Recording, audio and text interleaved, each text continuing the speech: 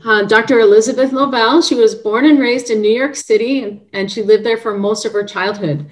From a young age, she has been very interested in child development and how it can be impacted by developmental disabilities and also by trauma.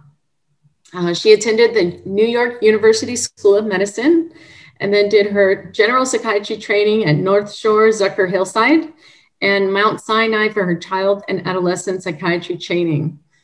She also took a year off in medical school to live and volunteer in Jerusalem. So that's fascinating, someplace that I will go when everyone's traveling again, one of these days. She has worked not only in a university, she's currently at UTMB, but also in community, child mental health, and private practice. And that's one of the things that the CPAN program, one of the kind of unintended consequences is we have gotten a lot of people in private practice have been logging on. And then a lot of people from community mental health here in El Paso have been logging on to these educational sessions. So I get to see you all and connect with you all. It's terrific. I think our community is so much stronger because of this program in so many unintended ways. Going back to Dr. Lobel, she's been at UTMB since September 2014, but she actually lives now in Tampa Bay, near Tampa Bay. And so she is a virtual faculty member. Maybe we should try to get some of those too. Then you can really have a wider pool of psychiatrists to choose from, because we are always looking for child psychiatrists, either full or part-time, if you know anybody. So good afternoon. This is CPAN Grand Rounds, the impact of early life trauma and how we can respond. And as you may know, CPAN is the Child Psychiatry Access Network. So the objectives today are to recognize how early life trauma may present to us in clinic and to become aware of the treatment options for children who've been impacted by these traumas. So I thought it was important to define what is trauma. It seems to mean different things to different people. According to our main diagnostic manual, it is actual or threatened death, serious injury, or sexual violence. That can be a direct experience through witnessing it happen to someone else, through learning it occurred to someone with whom you're close, in which case it would have been a violent or accidental situation, through repeated or extreme exposure to aversive details in the older population, above age 6. I mean, it has to be more in person if you're under age 6. I found this interesting quote that says the range of events that young children may experience as traumatic is potentially broadened by the natural limitations in a young child's capacity for self-protection. So the child cannot keep themselves safe from these traumas or get themselves out of these situations in the same way that an older person may be able to do it. So there is what are considered adverse childhood experiences, or ACEs, that people have been talking about the past few years. They are potentially traumatic events that occur in a child's life, not necessarily just ones that fit that DSM diagnosis of or definition of trauma. They include physical abuse, emotional abuse, sexual abuse, domestic violence, parental substance abuse, mental illness, suicide or death of someone else in the family, crime or imprisonment within the family, and other things, and that can cause lifelong medical, mental, and social suffering. Oops, too far. There is an important that was done in 2016, which is the CDC Adverse Childhood Experiences, ACEs study. They found a statistically significant and dose-dependent connection among categories of the childhood adversity. So the categories are the maltreatment category, where the child is treated badly themselves, or the dysfunctional household category, where you're within a home where there is dysfunction, like the parent has some sort of illness or substance abuse, or the parent is incarcerated or needs to leave. They found this correlation with the more adverse childhood experiences you have, the worse impairment, the worse risks the person takes, the worse outcomes in terms of disease and disability and social problems, and the more likely they are to die early. They can't determine causation, but this is an important association for us to be aware. Complex trauma is something that happens that involves multiple ACEs, essentially, and that's something that one could expect to, I guess, be a little more common. I mean, not more common, sorry, that a little more dramatic. People who have multiple or prolonged early life trauma, and that can be considered complex trauma. And it's mainly within the child's immediate caregiving system. Again, the child can't just leave and go find another caregiving system. The chronic and complex trauma tends to have a more pervasive effect on the brain development, and it's not clear whether that's ever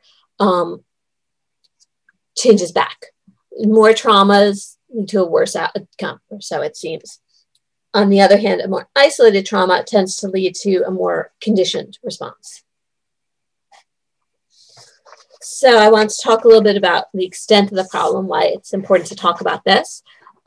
Every year, over 3 million kids in the US are reported as having been abused and or neglected. And about 1 million of those reports actually have evidence, so about a third. And about 1,500 children die per year at the hands of caregivers. And that can be from abuse and neglect. What kinds of effects is the trauma having on this developing brain and this developing body? What's been found is an altered epigenetic gene translation. So we have our genes that we're born with, but then they get translated, so to speak, into what we see in the person, and how the person is what's called a phenotype. And these genes are read differently, so to speak, based in part on trauma. There is, there's also been found to be an altered immune response in people who have had these traumas. What's happening on the nervous system? So there is the dopamine pathway, which I showed kind of at the top left corner, and that appears to play an important role centrally. There is an increased reactivity of the dopamine in response to stress that's associated with these ACEs. So you just have some reactivity, but it gets even more reactive if you, more reactive in response to stress in a person who's had one or more of these adverse childhood events. The trauma alters the connections, the connectivity within the HPA axis and the responses of the limbic system. So that has to do with emotion regulation, mood, that sort of thing, and affects serotonin, which is important for mood and anxiety. And again, it's not clear how reversible or how long these effects will be. Okay, forgot how to make it move forward for a minute. So autonomic is part of the nervous system that has to do with like the fight or flight response, for example. Early life trauma is associated with the HPA axis I mentioned a lot, with it getting dysregulated, though there's been conflicting results on the effect of cortisol. Effect on cortisol rather, which is one stress hormone, what's considered a stress hormone.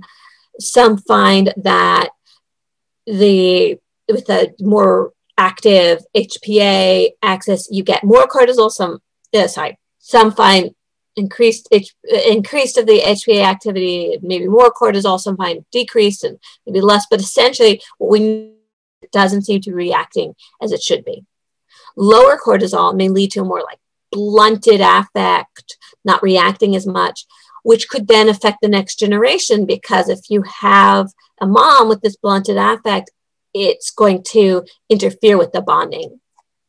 PTSD is associated with things like elevated catecholamines, and so then you'll have an increased sympathetic arousal. Epinephrine, another thing that another chemical that relates to stress, has been found to impact the development of post-traumatic stress disorder symptoms. And there is the precursor of norepinephrine, which is another chemical that relates to anxiety and mood, that has been found to increase more in the saliva in people who've had earlier childhood trauma. And you tend to have higher stress on the time of trauma and more post-traumatic stress disorder if that salivary metabolite remains high.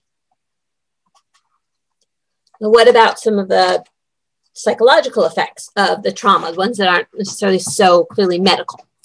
The child who's going through this trauma is learning how to survive and adapt short term. And this works, it keeps them alive, it gets them through this short-term trauma, but it can be maladaptive in the long term.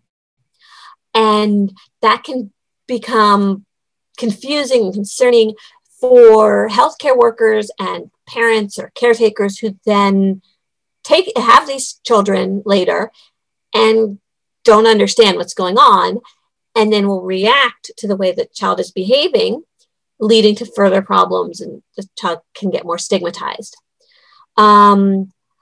Children who've undergone a lot of trauma have trouble figuring out like cause and effect. Did they cause the problem to happen, especially a kid who may have magical thinking? And so that is very important developmentally, and then they don't have that so well, and that's a problem. And they also will tend to have poor self-esteem because there's a lot of guilt. And some additional effects, the ACEs interfere with developing relationships. These children and then adults tend to struggle socially in school and with medical problems. With those problems, the medical, social, and legal problems, that they wind up needing more services. They're more likely to have some of these serious outcomes like psychosis, coronary disease, diabetes, cancer even. Like I said, there seems to be an effect on the immune system, and the immune system is developing just like everything else in early childhood. And also over time, there's this cycle of violence. It can essentially go to the next generation, that the child grows up with this heightened reactivity and then is going to respond to their children in a similar way or in patterns that they learned that are not so helpful and continue that problem to the next generation. How does the early life trauma affect bonding and attachment? Well, the more typical bonding, as defined in the 1940s by Bowlby, it defines attachment as specific to one person or a few people, lasts throughout most of your life, and involves many of the most intense emotions, this intense love. It's very difficult to abandon early attachment figures. So this can be a problem if the attachment figure leaves for whatever reason, on purpose or through death or incarceration or something. Or if you're taken away because that attachment figure was a problem for you, it's hard for the child to see it that way. And an infant will seek out the primary caregiver in response to perceived danger, even sometimes if that primary caregiver is the danger. If the child loses a primary caregiver, then there's nowhere for them to go. And if the caregiver is the one who abused or neglected the child, then the child's going to learn like this is their primary person to trust, so there is no one to trust. And that is, again, it's a cycle. They go to get adopted or fostered or somewhere to another family, and the new caregivers, there's this assumption that essentially that the new caregivers are going to do the same. And so then when they feel threatened, they can't go to the new caregivers either because they feel that they feel like they can't trust, and they feel like they're not worthy of having a relationship, a positive relationship. So it's this baggage essentially that's brought to the new relationship. Different parenting techniques can be associated with worse outcomes. And these essentially will often lead to more externalizing behaviors, like acting out, hurting other kids, so or adults or animals. So I just wanted to, should I be looking at the comments, by the way, to see if there's anything to answer as I go along, or? Oh, I'll tell you if there's any questions. Okay, got it. I just wasn't sure. Yeah, you focus on the presentation, so and I'll interrupt if I need to. Okay, so things like being too punitive or maybe being a little too lax. It helps instead to have a more positive parenting, work on problem solving. So if you see a child in the office who is having these problems, that there are parenting techniques like here that you recommend against if you're seeing them, but instead you recommend something that's more consistent, supervising, positive, and working on problem solving. I include this list of maladaptive behaviors in response to trauma. It's huge, and I include it because if you look at them, a number of them are going to be found in any kid, or most of them are going to be found in kids who aren't necessarily or haven't necessarily experienced a trauma. It's not necessarily like, oh, okay, they have 2 or 3 of these, so that means that they've been exposed to trauma. But when a child who's been exposed to trauma is presenting with these behaviors, then these tend to be because that's the way that worked for them to deal with the trauma in the moment, but it's not going to work long term. I recommend that you ask about trauma because you might not know. There are some screens available. I don't know that any are widely used, but I don't know of any that are widely used. But you could always also but contact CPAN for further questions. The way that post-traumatic stress disorder is diagnosed. Okay. Well, first, of course, there's the exposure to the trauma. Mm-hmm. Oh my goodness. And there's the post. This is me. Sorry. I don't know why I'm talking from the past, and I don't know how to fix that. But I'm going to hit escape, and I see what I did here. Okay, and turn that off. I am so sorry about that. Hopefully there isn't any more of that. No problem. I think I copied this from an earlier lecture that was not live. So that's what happened. Okay. So I was wondering why I was who that person was. So how do I do this? I got to move this away from current slide. Okay. So of course, to diagnose post-traumatic stress disorder, as I was saying, is you've had an exposure to trauma. And that's defined before. And then there are symptoms that develop after it either develop after or worsen in response to the trauma. So you have to recognize, was this always going on, or is this something that's just happening now, or is worse now? And that includes things like nightmares, memories that in a child can be play, how they're playing, they're bringing it up in play a lot, or they can be asking questions over and over again. And in a younger child, they might not appear upset. They're just bringing up these things or playing these games and not putting it together. And when they do have a nightmare, they may not, or even we may not recognize that the nightmare has anything to do with what they went through. They may dissociate or act like it's happening again. They're going to get upset or even physically react to trauma, to reminders of trauma, is what I meant to say. The next part is there's this avoidance of things that remind you of the trauma.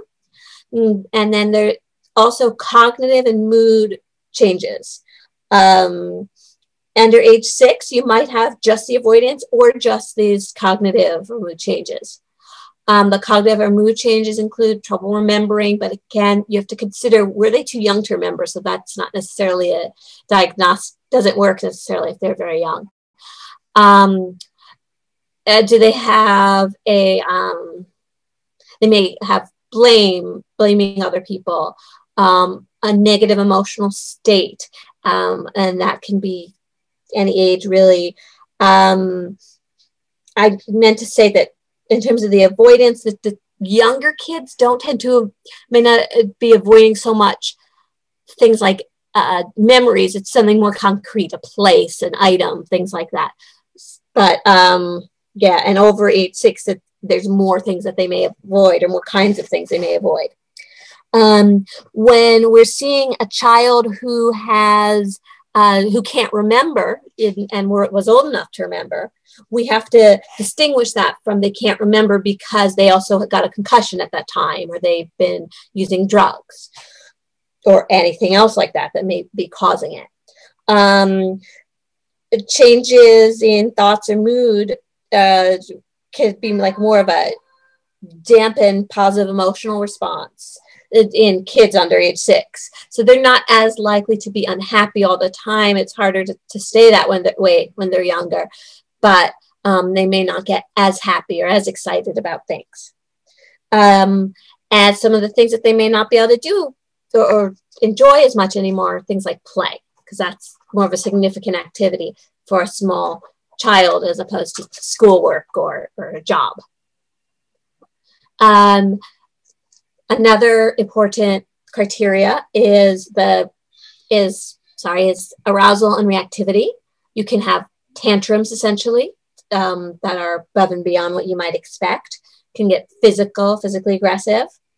There's hypervigilance, an increased startle, trouble sleeping and focusing.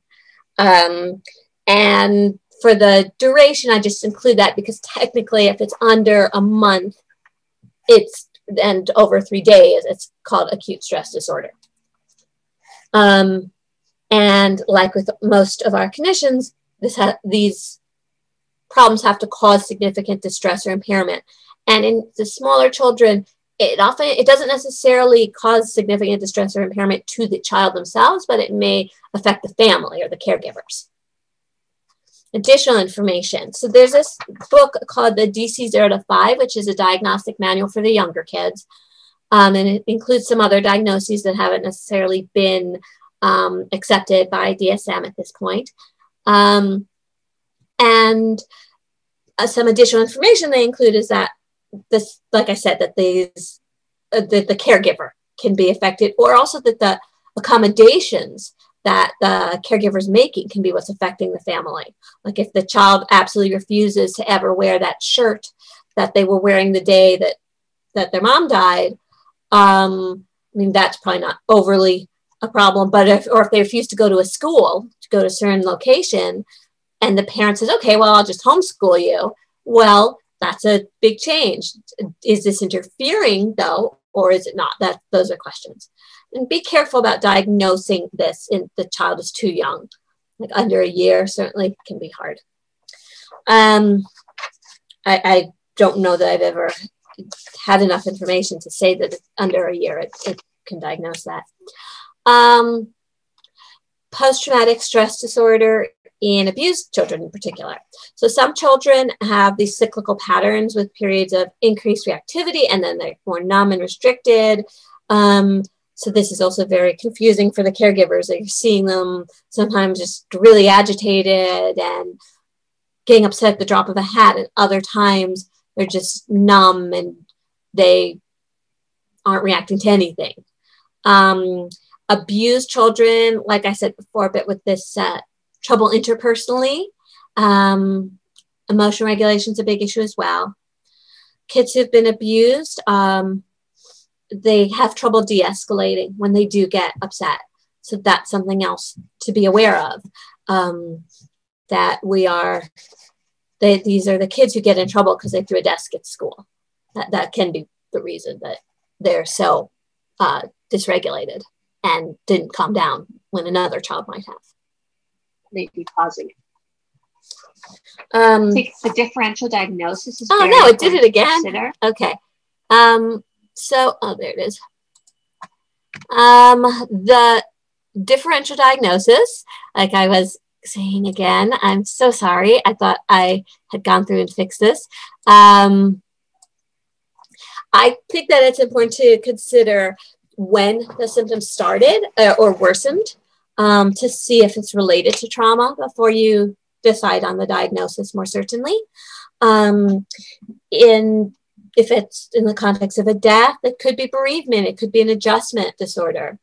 I wrote attachment disorders, but even though disinhibited social engagement disorder is an attachment disorder, I don't feel like it resembles PTSD nearly as much. The attachment disorders, a lot of times, since things happen so early in the life, we may never know what the trauma or the trigger was. Reactive, I'll talk a little more about reactive, the different attachment disorders later. Dissociative disorder is more just the dissociation and not as much of, or not really the other symptoms as much from PTSD. ADHD and disruptive impulse control and conduct disorder diagnoses can really resemble PTSD because you have the inattention. They can't have trouble calming down to go to sleep at night in ADHD. They're not staying still, they're reactive. And the disruptive impulse control and conduct disorder, they're reactive, they're striking out, they're having these tantrums, they're agitated. And so to distinguish, are they just, is this related to an untreated or undertreated ADHD, or are they all ramped up because of something terrible that happened to them? Those are important things to be aware of. And I mentioned personality disorder, that's more in older kids. So I wanted to talk a little bit about the attachment disorders. So one of the attachment disorders is reactive attachment disorder.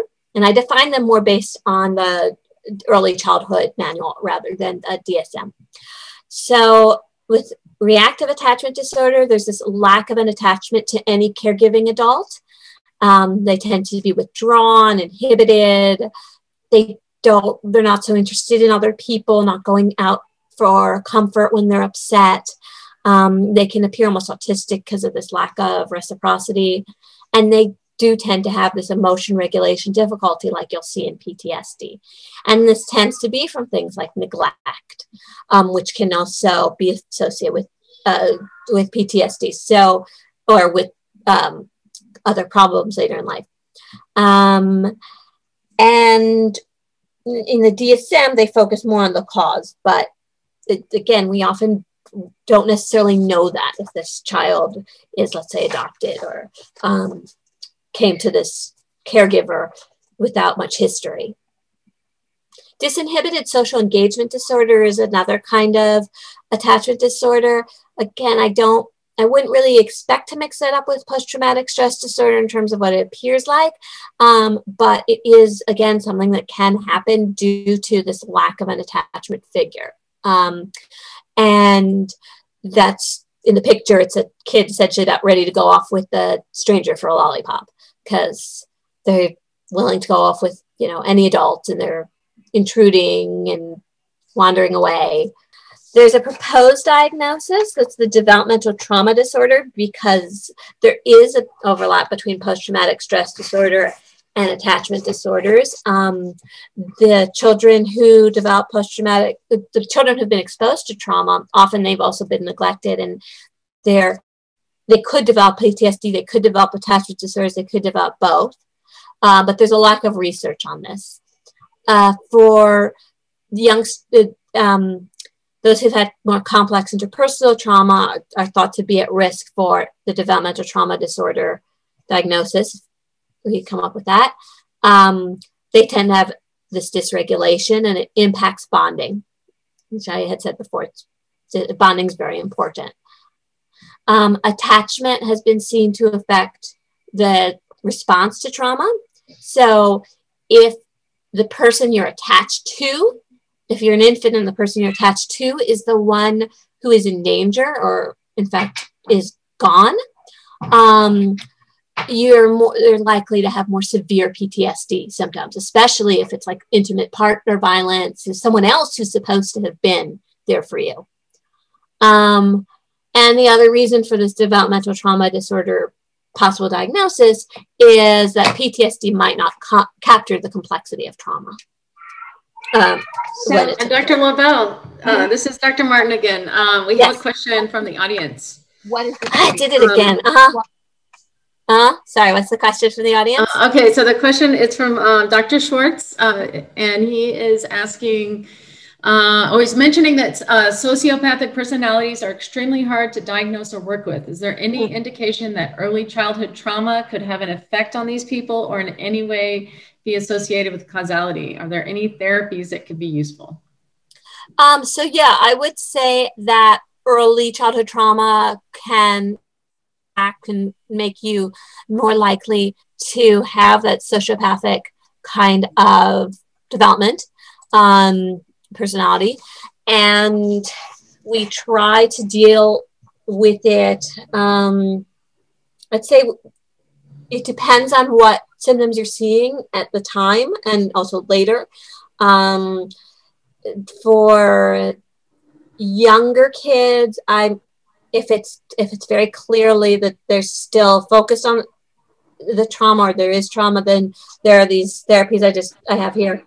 If it's not so clear that it's from a trauma, you can do something like parent-child interaction therapy. It doesn't have to be a biological parent, but whoever is the new caretaker, to work on a more positive strategy, rewarding the good behavior, when to do timeouts, how to do timeouts. Once someone's reached adulthood, DBT, the dialectical behavioral therapy, has been found to be more helpful, so that they're more aware of like how they're feeling. And unfortunately, a lot of times you have to kind of focus on, okay, this is going to get you into trouble, as opposed to, because they don't have that relationship that was really hindered. The ability to form a relationship, that bond, was impacted so early on, and they may have trouble seeing it as, well, you want to fit within society, you want to be loving and meet someone who loves you and who you love in the same way. There's interference with that because of the problems with bonding early on. Does that answer your question? I don't hear you. One thing he just typed the question in, so I don't. Oh, okay, that's true. Yeah. Yeah, so I don't know if he can answer, but he can always answer in the chat. And then also, she's like Dr. Lobel said, these therapies are what you really need to focus on, because there are not good medications for this. And these therapies are sometimes very specialized, but that's one way that, he said, yes, that answers very well. Okay, good. Thank you. And one way to access all these therapies, though, is to call CPAN, because they will know who is doing either virtual therapy or somebody that is providing that kind of therapy within your community. So almost all the places in El Paso that do these sorts of therapies are doing virtual. So even if your patient is in Marfa, they can still have access. Yeah. And that's a good thing that's happening nowadays, that there's a lot of virtual therapies. So that allows you, if you're in an area without as many therapists around, to get treatment, hopefully. The gold standard for treatment is therapy, like she was saying, not medication. In the older kids, it tends to be trauma-focused cognitive behavioral therapy. In the younger kids, it's child-parent psychotherapy, but there's a bit of an overlap. Child-parent psychotherapy hasn't been overly well studied in the very young kids under 3, but if you're more immature, you might want to, that child may need the child-parent psychotherapy. And on the other hand, if a 3 to 6 year old, let's say, they're 3 to 6, but they're more sexualized, or they have a lot more in terms of the internalizing or externalizing problems, you might do the trauma-focused CBT. And there is a specific preschool one at this point. Contraindications to doing the therapy, even though usually that's what I would recommend, is If there's another condition that needs acute stabilization, so if the child is suicidal and they need to be admitted, or psychotic and we need to get them back to reality, things like that mean that they can't wait and go through therapy. Also, if the therapy's in a group, the child, you have to think about the child. Can they handle being in a group? Are they too dysregulated, too hyper, too inattentive to sit for the course of a group? And if only for financial reasons, a lot of times, when I trained in trauma focused CBT, I learned about it as like a one-on-one kind of therapy. A lot of times it may wind up being multiple because, group, just financially, that's what makes sense. Education is an important part of all treatments. It's important to educate the new caregivers so that they're more realistic, especially because a lot of times they just don't know the background of the children coming to them. It can help for the caregivers to understand why the children may be behaving as they are. Again, we often don't know for sure because a lot of times the history isn't provided. And it can help with the caregivers' reactions to the children, which, like I said before, can lead to worsening behavior of the child, worsening self-esteem, worsening attachment. And the kids do tend to challenge these parents, and can help the parent to get or caregiver to get their own help and to learn to regulate their own emotions. The caregiver is the adult, so they're the one who has to learn to adjust.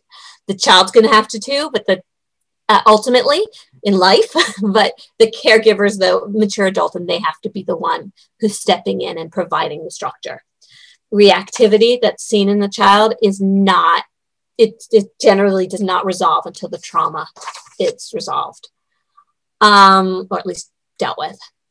Child-parent psychotherapy, I just want to give people a sense of what that was, because I mentioned that as something that might be helpful for our kids. It's psychodynamic. It's good for the younger ones. A lot of it's working on the parents learning to read cues, read the children's behaviors, understand their own behaviors and how that's affecting the child, learning how their own past experiences may influence how they're reacting to their child. Maybe they're getting upset because their kid reminds them of their dad or of something else that happened or what they went through. And this, by essentially making the parent a better parent or caregiver a better parent, it's going to help the child.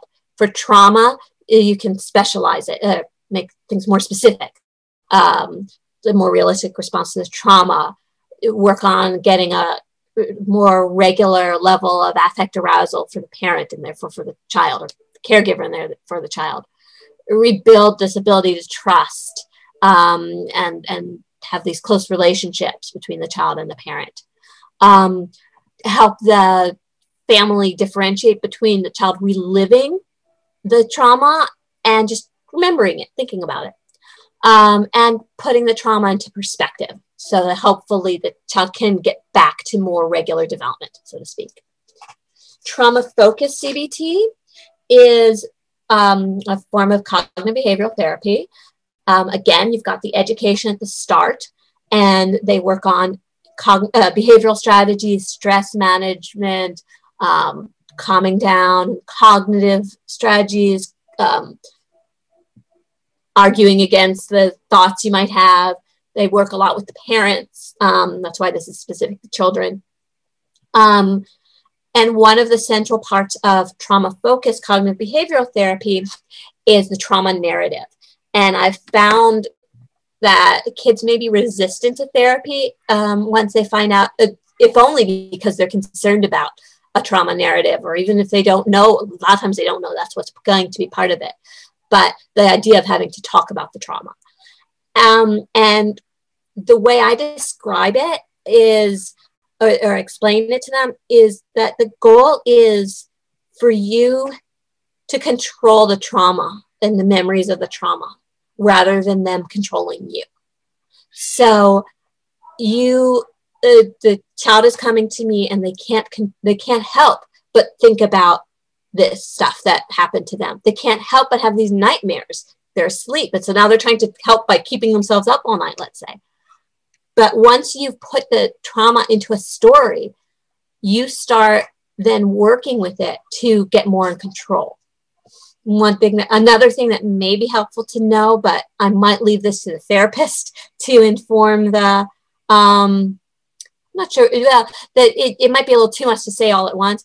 When the child is going through some of these things like the trauma narrative, a lot of times things get better before they get worse. The child gets more out of control. However, hopefully they've learned these stress management techniques and the affect expression, cognitive coping, so that now when they're having these memories come up, they can deal with them a lot better than in the past. And the therapist has been working with the parent to do this as well.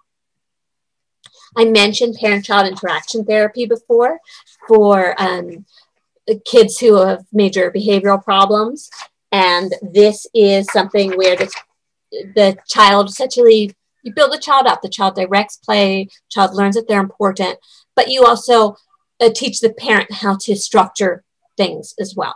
Again, that's not the pediatrician's responsibility, that's more what you're referring them to. So this is helpful, for example, in ADHD, but it can also be helpful in PTSD sometimes. Parent management training can be helpful in kids like with ADHD or behavioral problems.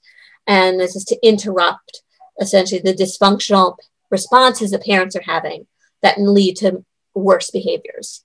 So this is another thing you might refer a parent to, and to help with the and maladaptive behavior. And this is more focused on the parent. There have been ideas about intervening early, like if the child's had a trauma and you go and they come to your office and, okay, what can I do right now before they meet the diagnostic criteria for PTSD? So child and family traumatic stress intervention is something that does have some data, but there's something called critical incident stress debriefing that does not. So I would not go with that one. It's just, there's a lack of evidence. About adjustment in parenting. These are important things to be aware of. I describe it as symptoms of the child essentially in response. So a symptom may be that a child's going to respond quicker and more forcefully than another child would to a perceived threat, because that's what they had to do to survive. And they may misread cues as threats because, again, they had to always be on their toes. So the parent can help the child to understand when the things are not threatening and to use a more calming tone. It's important for the parent, or I keep calling him parent, but the caregiver, whoever that may be, to avoid verbal or physical aggression that's only going to reinforce this perceived threats. The child may start to escalate behavior if they're not redirected because the fight or flight is so intense. So again, the caregiver needs to lower their voice, their tone, their intensity, come eye to eye, hold hands, reassure the child, use simple words the child can understand, and let the child know that it's okay to feel that way and to show that way, but not to hurt anyone. The child is a child and might not have the vocabulary for how they're feeling. You just give that vocabulary. The child may lack self-regulating ability and calming skills, and that's often a problem with PTSD. So you can work to develop, the caregiver can develop relaxation strategies, figure out what works. And then initially the parent does it with them. Okay, let's do some deep breathing. And as time goes by, then hopefully the child can do it without the parent doing it. And positive reinforcement, even for just trying to use the strategies and trying to express themselves. Say, that's great. I'm glad you tried. I'm glad you didn't throw a chair this time. These kids often will challenge their caretakers. They're essentially recreating these relationships that they're used to. So it's important for the caretaker to know, don't take it personally. It's not about you. They're living through, or they're working through what's traumatized them. So, and the adult needs to be giving the child the message that they're safe, they're wanted now, they're able, and they're worthwhile, they're important. And you, the caregiver, or whoever the caregiver is, I'm available, I'm reliable, I'm going to listen to you. And like I said, praising the neutral behavior, trying to stay calm, unemotional, and just these are things that a pediatrician or someone can go over with a parent in their office who's like, I just don't know what to do while I'm waiting for therapy to start. Role of medication, because I know a lot of times people want to know about that. Like I said, and like we said before, that it's not the first line usually.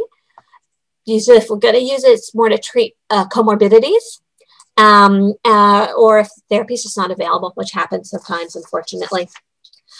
Prazosin, it tends to be a medicine that I use if I'm going to use one for post-traumatic stress disorder. It's good for nightmares. It was found to help them in soldiers who'd been in battle. It improves sleep, and that will hopefully then improve daytime functioning. You start at 1 milligram. I've seen people start higher, and I've seen then kids have reactions or side effects and not want to continue. You can increase every few days. Theoretically, up to date is to go up to 5 milligrams or more. I don't usually go that high though. And certainly with the younger kids, I tend to go slower and lower. And there's no evidence of a dose response relationship, at least not in pediatrics. There's unfortunately also a lack of randomized control trials for the medications in general. Side effects that you see are things like low blood pressure, dizziness, that sort of thing. And usually a good way to deal with that is to give the medicine a little bit earlier at night, because then if you have the side effects, you're kind of asleep when they happen. So if the blood pressure goes down a bit, you're asleep and you don't notice it. Guanfacine is often given for ADHD. I like that one for ADHD. So sometimes I'll give it in a kid who has ADHD and post-traumatic stress disorder. There's some that may help. Less evidence for that. And I tend to start with 1 milligram again in the evening and can increase by 1 milligram until it's effective. There's a maximum of 0.08 milligrams per kilogram per day. So previously we just did like 1 to 4 milligrams and that was it. 4 was done. But there's been studies, at least for ADHD, showing that it can actually be weight-based. And I have seen that some kids need that higher dose, at least for the ADHD. Post-traumatic stress disorder, I'm not so sure how well it's helping with that versus ADHD. Dr. Blobel, there's a couple questions about this topic that you're discussing right now. Let's see, Dr. Alvarado is talking about ADHD, how it's in the differential, and how the smaller prefrontal cortex in abused children and the orbital frontal cortex, reduced volume. So how that's similar to ADHD. So her question is, when would you add the second diagnosis of ADHD rather than attributing any symptoms to PTSD and trauma history? And then there's another question after that too, when you're done with that one. Usually what I consider, I'll do an ADHD diagnosis if I think that the problem was going on before the trauma. The symptoms are happening even before the trauma. So they weren't due to the trauma. But that can get tricky, especially in a very young child where there wasn't time, they weren't in school, or a toddler is running around and isn't sitting still and paying attention. So you might not know. Sometimes I did have one grandma who was who really knew a lot, and she was able to say this kid even before was more hyper than other toddlers, was more inattentive than other toddlers. So I said, okay, in addition to PTSD, they have ADHD. And also just sometimes, I guess, from a more practical standpoint, if the PTSD treatment is being used and is still just not helping enough, we might add in an ADHD medicine or might change to an ADHD medicine. Great. And then there was another question. Is cyproheptadine ever useful? So I've seen people argue for cyproheptadine. I think there's a lack of evidence for that, if I remember correctly. I think there's been very little in terms of studies showing that that's helpful. And I don't know whether the reason it helps is it helps him sleep. But again, and I also don't know whether it's just a lack of studies also that is why it hasn't been shown. I know that a lot of times people will use, and I have it here, either an antidepressant or an antipsychotic or anticonvulsant too, like Depakote I've seen. The antidepressants, sertraline has an indication in adults for PTSD. It has not been found in studies to help the kids. Doesn't mean it doesn't help them. It doesn't mean that it doesn't help in some kids, but it's not as helpful for straight PTSD.